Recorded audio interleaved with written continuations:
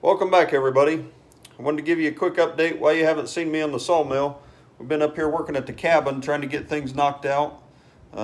This weekend I've been working on this window trim. Got all the windows trimmed out. Got the dormer windows done.